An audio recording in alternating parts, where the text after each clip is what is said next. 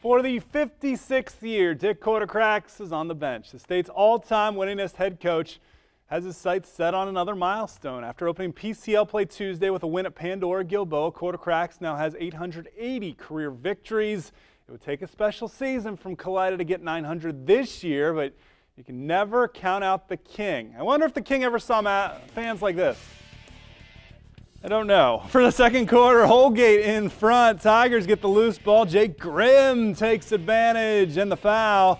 16-11, Purple leading. More power points this time. It's Jake Kalida clearing some space and finishing. Kalida keeping that pressure on. Offensive stick back, 20-11. The visitors in front. Kalida stems the tie. Trent Girding kicks to Brandon Verhoff.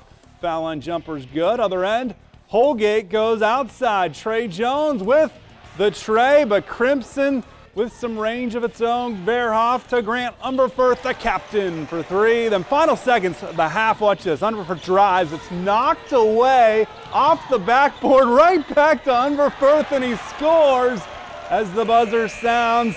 This one goes to overtime, and Kalida gets the victory. 44-39 in that extra session.